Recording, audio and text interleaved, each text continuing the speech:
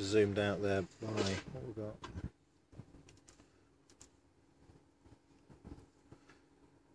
So remembering with this, you have to zoom in, take the capture zoomed in fully, and then you zoom out, which is slightly bizarre.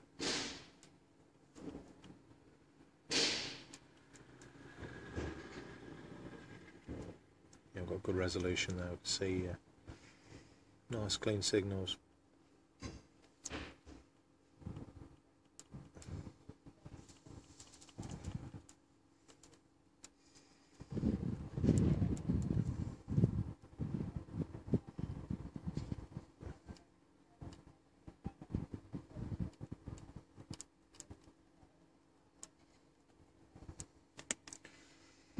It's tempting to capture this.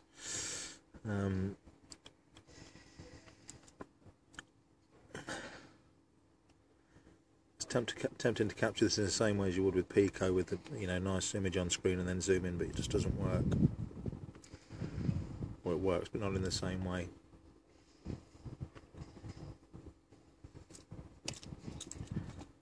So typically that's what you'd see on a Pico scope.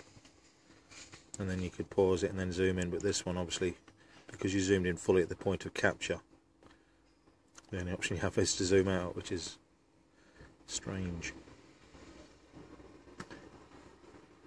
And of course then you see less detail, so you have to tack this completely arse about face.